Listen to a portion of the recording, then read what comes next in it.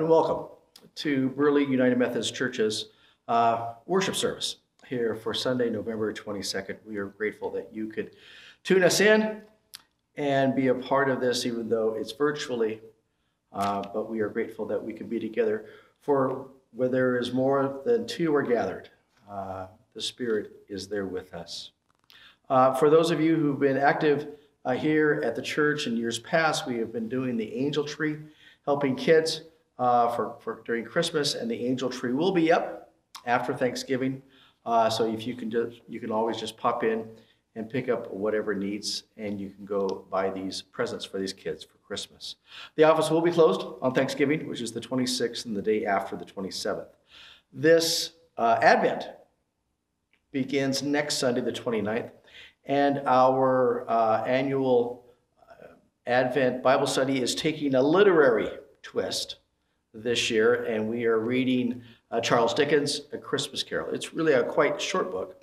If you you can either pick it up, it's in the public domain, so you can pick it up right off the internet, or if you'd like a book for $5, you can pick it up here at the church.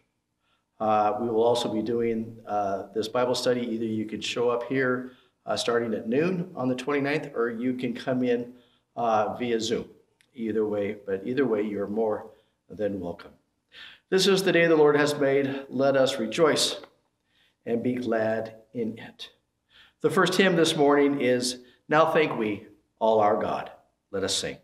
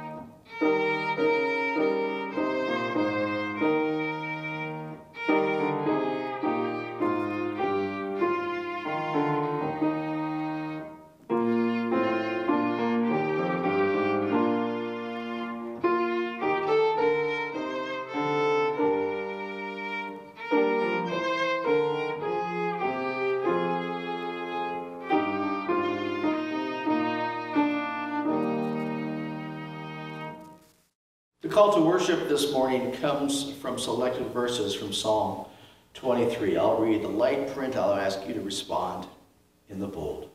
The Lord is my shepherd, I shall not want. You spread a table before me in the presence of those who trouble me. You have anointed my head with oil, and my cup is running over.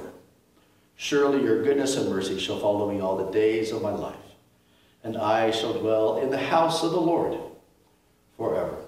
Please join me in the prayer of the day. Oh God, you have given us Christ, who shepherds the church. He is the host when the table is spread. We praise your name in all goodness that you give us, the mercy which like oil anoints all of our lives. As we dwell secure in the sanctuary of your salvation, open to us the truth of your word.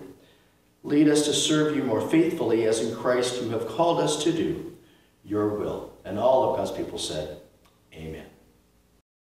This is the children's sermon where I spent some time with the kids this morning. If there ever is a Thanksgiving that we need, it's now. Lots of people, giving thanks is hard for lots of people right now. Everyone has had to go without playing baseball and softball this spring, not spending time or playing with your friends as much as we wanted. If so, you've had a tougher time coming up with a list of ABCs this Thanksgiving. Don't feel bad. That's what I'm doing this week, is doing the ABCs of Thanksgiving.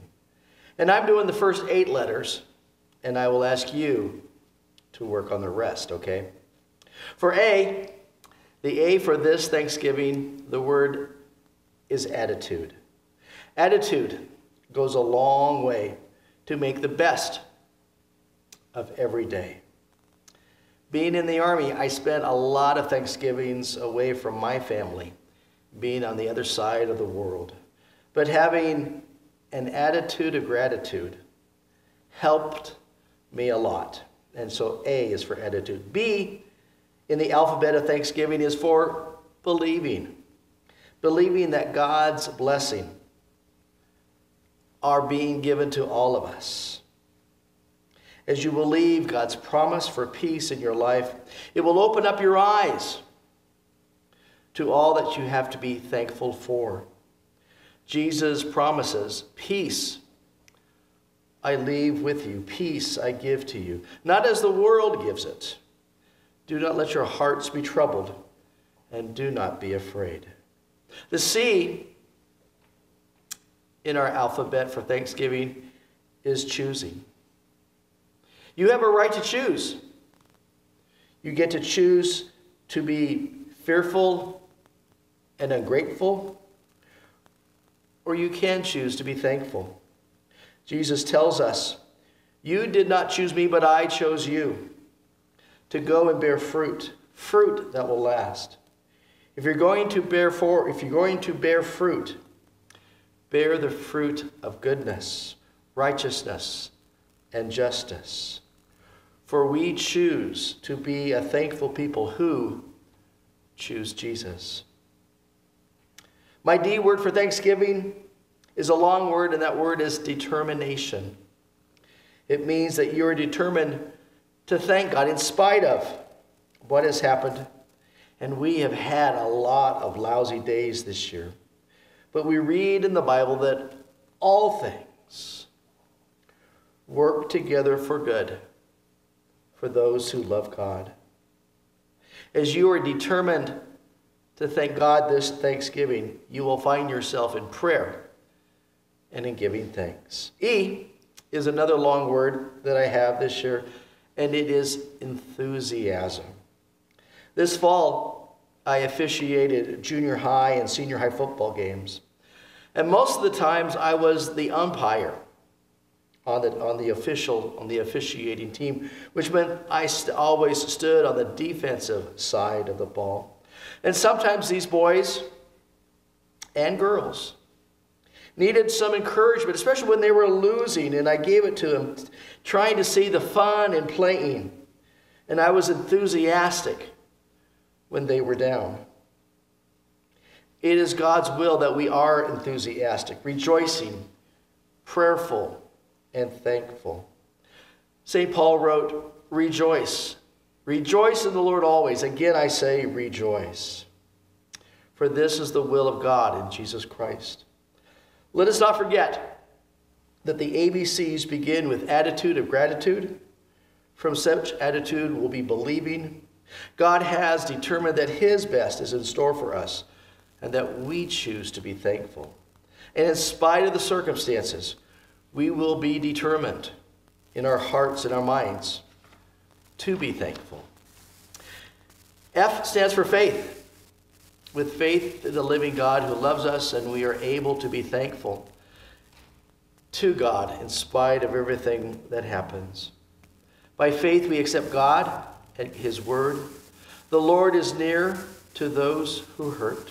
By faith, with an attitude of gratitude, we can even give thanks to God in the midst of troubles, knowing that the Lord delivers.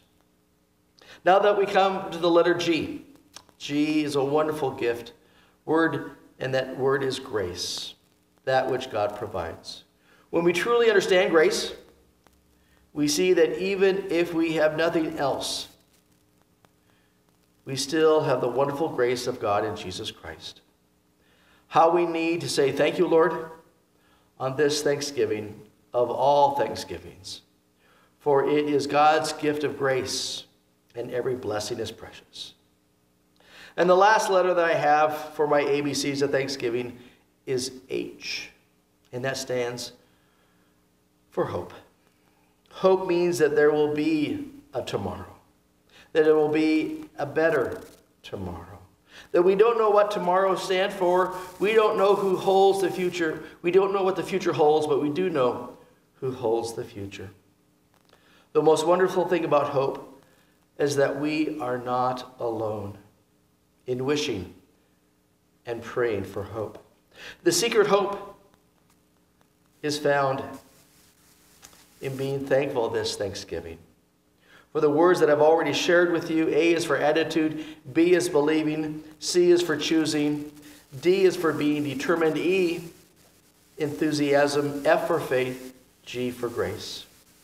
And when I put all of these ABCs of Thanksgiving together to work in my life, I see that there are so many family members and friends and you that I can be thankful for. May these words from Psalm 100 be our prayer. Enter his courts with thanksgiving and into his courts with praise. Be thankful to him and bless his name. For the Lord is good. His mercy is everlasting, and his truth endures to all generations. Amen. And our next hymn is We Gather Together, Let Us Sing.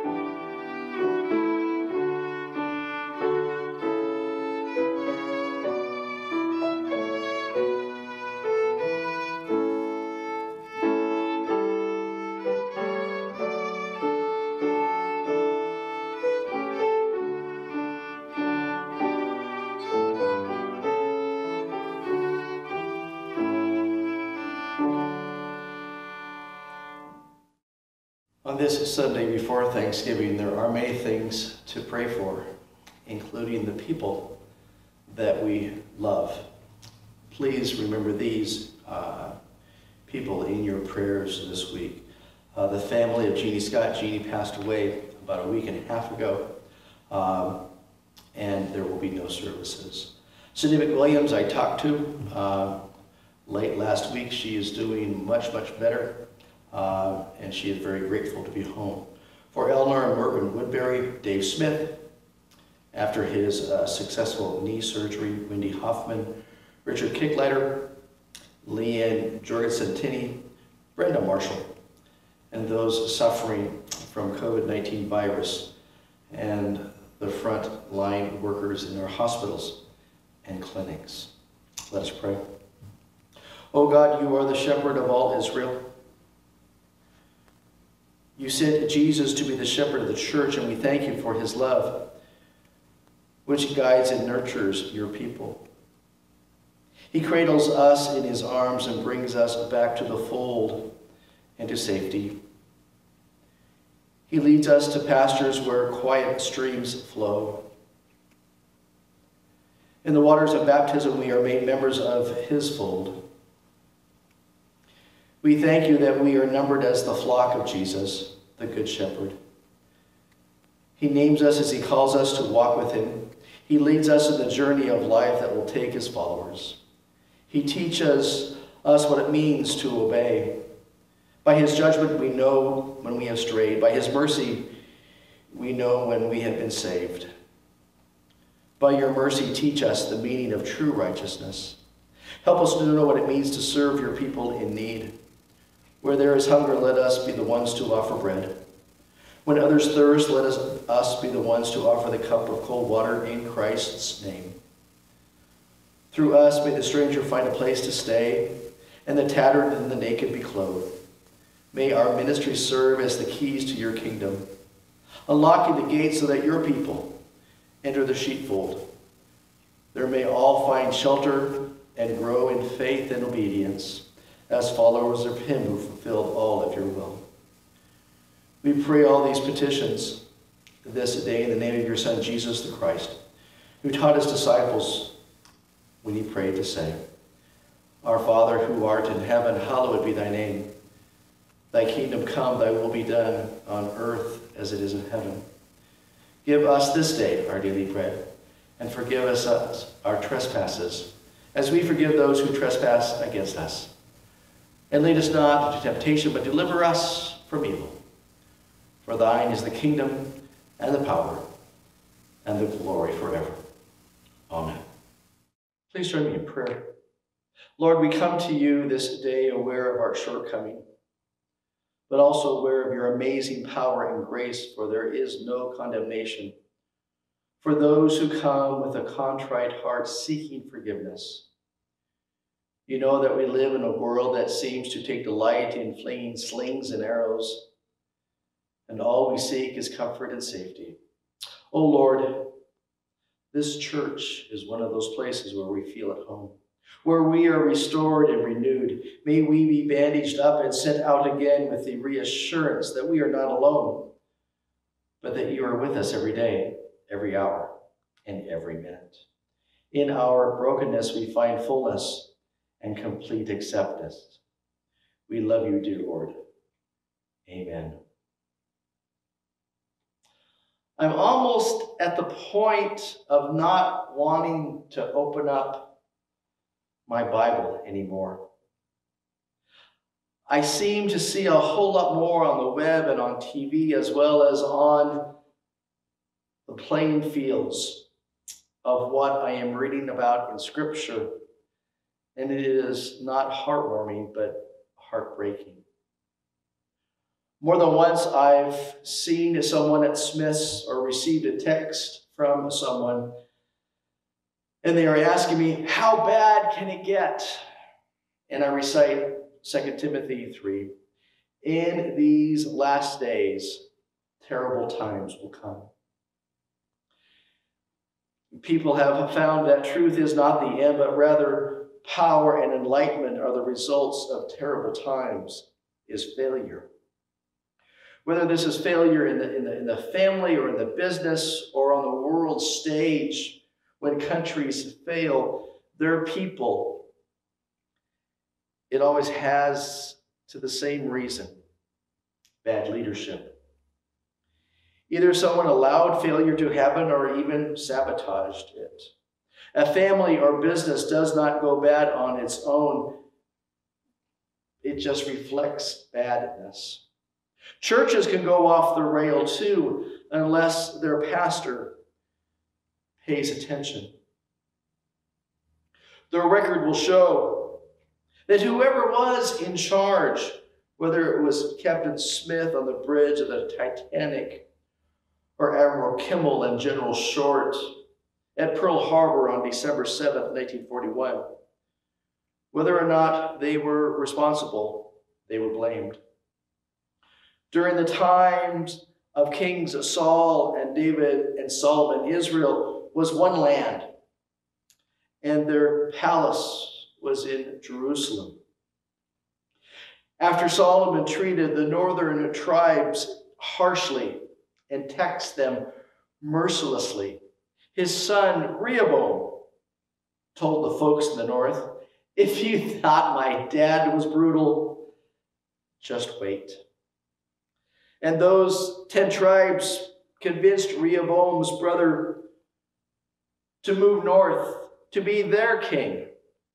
And in doing so, the country of Israel split between the north and the south. The north kept the name Israel, and the south took on the name of the tribe of Judah. The north hangs around for about 200 years before they are conquered by the Assyrians. And then Judah is home alone until the last 150 years. And the last 40 of those years is during Jeremiah's time, until Babylon rolls through again and destroys the city of Jerusalem. Chapter 23 of Jeremiah sees the coming train wreck, all because of failed leadership. Jeremiah writes, "Woe to the shepherds who destroy and scatter the sheep of my pasture, says the Lord. Therefore, says the Lord, the God of Israel, concerning the shepherds who shepherd my people, it is you who have scattered my flock and have driven them away, and you have not attended to them. So I will attend to you for your evil doings, says the Lord." 2,000 years after Jeremiah, the Protestant Reformation came about because the leaders of the Roman Catholic Church were focused on raking in money to build the Vatican, that they abandoned Scripture and the people of their churches and told them, if you just pony up enough money in the offering plates, you will be saved. Horror, liars, fallacy. It's like telling the church members today, all you have to do to go to heaven is by putting up your $1,200 stimulus check. That check is not going to get you 1 millimeter closer to heaven. Only faith in Christ Jesus as your personal Lord and Savior, turning your life over to Him and following Jesus, will give you eternal life. Look over those pronouns and focus on them. It's the first person singular here in these opening verses. Nothing is more personal than the first person. Here God rails against the spiritual leaders for failing to fulfill God's calling. These words are not to you, not to the church members. These words are to me. These words that I take seriously. And I would venture to say some of my colleagues don't. I am so grateful, though, that my wife does, because we are of one mind here. You are God's people, not Ken's. We read that instead of caring for God's people, their leaders ignored the needs of the people and they walked away. If a business provides poor products or poor service, their customers will not come back. We go to Smith's because they're selling what we're looking for. If I'm not offering you what you need, you walk. As the church, we have sought to be near God's heart. 4 times in Jeremiah writes in God's words, "You are to be my people and I am to be your God." God is not a dictator. God is not the one so much that God is more of the one that came in the form of a babe born in Bethlehem, wrapped in swaddling clothes. God took that extra step that you will be my people and I will be your God, that Christ came into the earth not as a monarch, but as a Messiah, born from a young woman named Mary. In the next chapter of Jeremiah, we read, "And I will give them a heart to know that I am the Lord. And they shall be my people, and I will be their God, and they shall return to me with their whole heart. Literally, from Genesis to Revelation, this relationship, this covenant with God is here, that they and now we are to be God's people. When I wrapped up our sojourn last summer through the book of Revelation, after everything is done, Jesus says, "You are my people." He echoes what the prophet Jeremiah wrote time and time again. All of this started in the Garden of Eden in chapter 2 of Genesis. What a great idea it was, and it stays that way for an entire chapter. A short-lived dream. But in Revelation 19, it all comes back. And that shows God's heart. Time and time again, God, and through the patriarchs of Abraham, Isaac, and Jacob, and Joseph, and then Moses and Joseph, and then all the judges and the prophets, and finally Jesus and the apostles, all works or reworks to rebuild and to reconstruct that which was torn apart in the Garden of Eden, until 4 chapters to the end of the book of Revelation is all brought back together. This love, like any love, cannot be forced. It has to come from the heart. You can't tell anybody, "Sit down so I can love you." That doesn't work. So does that work with God, with you? I can say it doesn't work with me. How tender and real is your relationship with God today? God wants that, but only if it works, and only if that is what you want as well. That is why I think the terms in verse 2 are so harsh, leveling against the leaders for the people, for they have kept the people away from God. That's the exact opposite of what God wants. You shepherds, have fed them pablum when they needed to feast on the bread of God's word. Here is my paraphrase of verse 2. You will pay for what you have done to my people, God says. God does not tolerate bad leaders.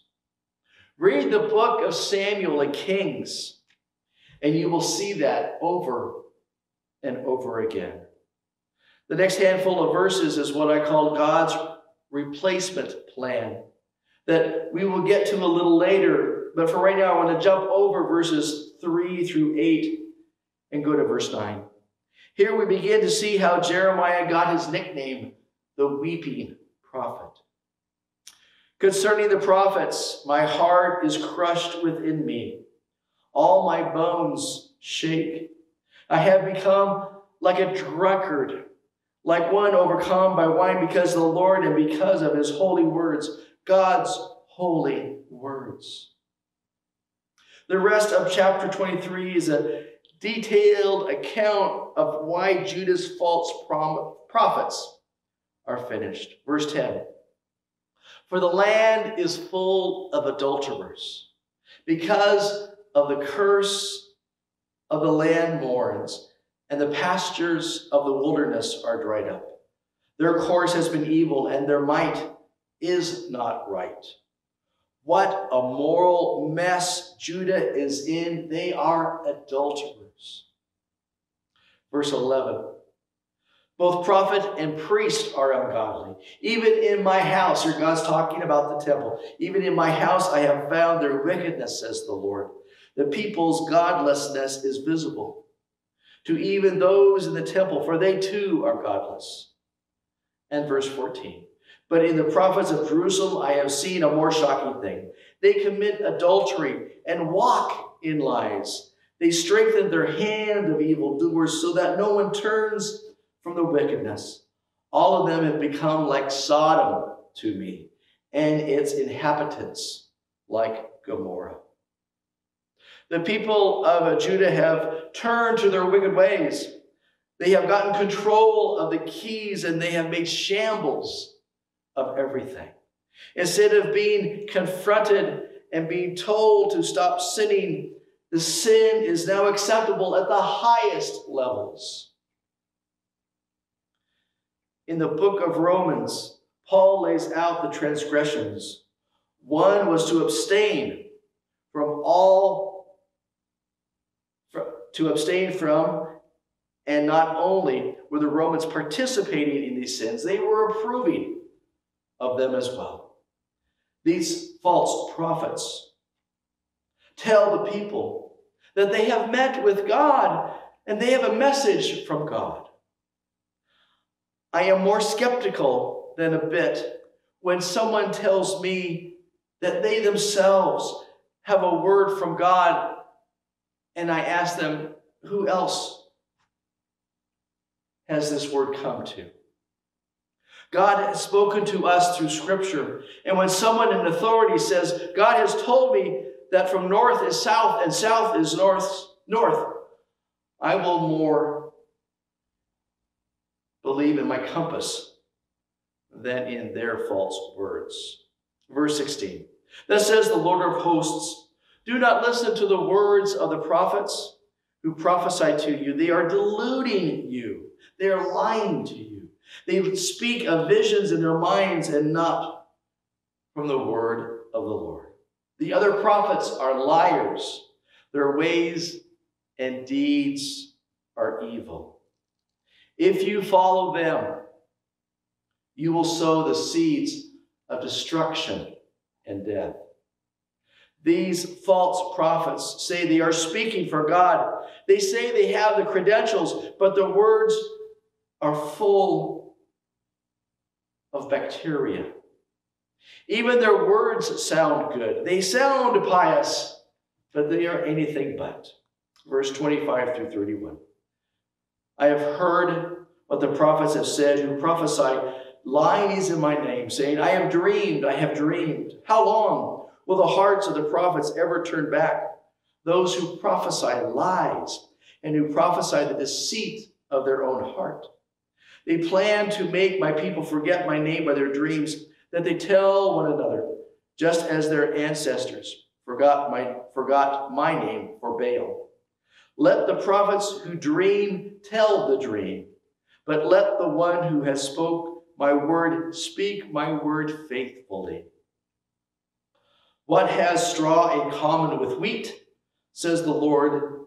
Is not my word like fire, says the Lord, like a hammer that breaks a rock in pieces? See, therefore, I am against the prophets, says the Lord, who steal my words from one another. See, I am against the prophets, says the Lord, who uses their own tongues and say, says the Lord.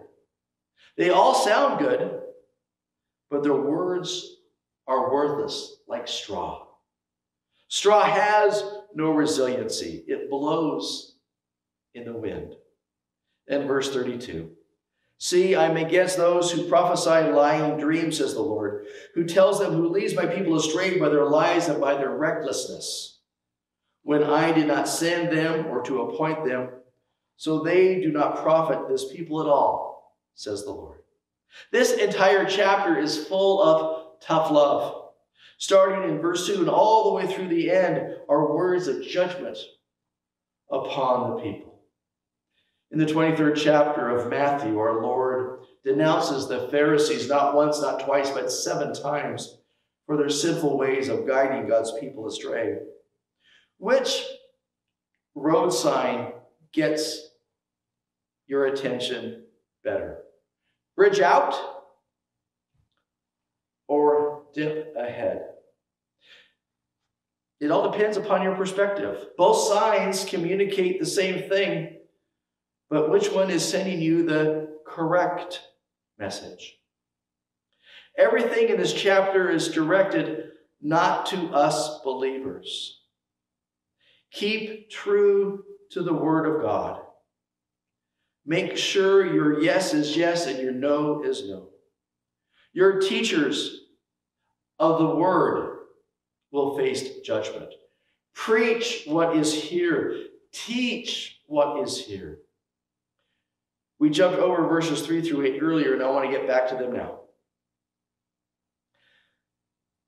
Jeremiah writes, "Then I myself will gather the remnant of my flock, and out of the lands where I have driven them, I will bring them back into the fold, and they shall be fruitful and multiply. And I will raise up shepherds over them who will shepherd them, and they shall not fear any longer or be dismayed. Nor shall there be any missing, says the Lord. The days are surely coming, says the Lord, when I will raise up for David a righteous branch. And he shall reign as king and deal wisely, and he shall execute justice and righteousness in the land. In his day, Judah will be saved, and Israel will be safe, it will live in safety. This is the name by which he will be called. The Lord is our righteousness. Therefore the days are surely coming, says the Lord, when it shall no longer be said, as the Lord lives, who brought the people of Israel out of the land of Egypt. But as the Lord lives, who led the offspring of the house of Israel out of the land of the north, and out of all the lands he had driven them, then they shall live in their own land." Ever since Moses, the Exodus was the defining moment in Judaism. But here, God is saying, when I come, I will supersede the Exodus because I will be in charge. The Exodus will become something remembered, and it will become a remembering event. God will do all of this. And we looked at one of those times in Nehemiah. He was one of God's really last 3 rock stars. After Jeremiah, after the exile, maybe where the 100,000 Jews were taken to Babylon in captivity. The first wave came back 50 years later, led by a guy named Zerubbabel. And then Nehemiah came 40 years later, and 20 years after him was Ezra, who came and rebuilt the temple. And the temple stood until 70 AD when the Romans destroyed it. Ezra wrote to the people of Jerusalem that you will first study God's word, and you will practice God's word, and then you will preach God's word. I'll take care of the third step, but all of us need to be involved in steps 1 and 2. Study God's word and practice God's word. Let us revisit verses 5 and 6. "The days are surely coming, says the Lord, when I will raise up David's righteous branch. And he shall reign as king and deal wisely, and shall execute justice and righteousness in the land. And in his day Judah will be saved, and Israel will live in safety. And this is the name which he will be called. The Lord is our righteousness." And who are we talking about here but Jesus, the Son of David? He will rule justly with wisdom and righteousness. And this is what we are going to celebrate shortly at Christmas. He is the shepherd. He is the good shepherd. John writes Jesus' words, "I am the good shepherd. The good shepherd lays down his life for the flock. The hired hand, who is not the shepherd and does not own the sheep, sees the wolf come and leaves the sheep and runs away. And the wolf snatches them and scatters them. The hired hand runs away because a hired hand does not care for the sheep. I am the good shepherd. I know my own, and my own know me. Just as the Father knows me, and I know the Father. I lay down my life for the sheep. I have other sheep that do not belong to this fold. I must bring them also, that they will listen to my voice. So there will be one flock, one shepherd." Christ is the good shepherd. That is a fact. But is he your shepherd? That's the question. He is the Lord of righteousness, which we cannot, because of sin, and which we cannot have righteousness without him. He is the shepherd. He is the Lord. He is our shepherd. He is our Lord. Amen. Please join me in prayer. Loving God, we come to you and we thank you that Christ is here in our midst, that though we have been separated for so long, he is in us, and he will never leave us nor forsake us. We pray this in your name, and all of God's people said, amen.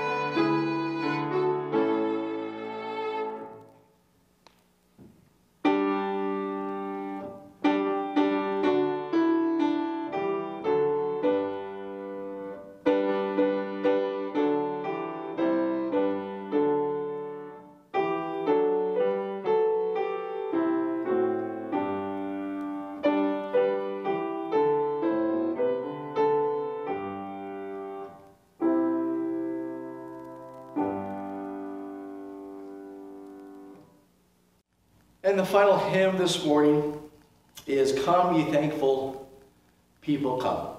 Let us sing.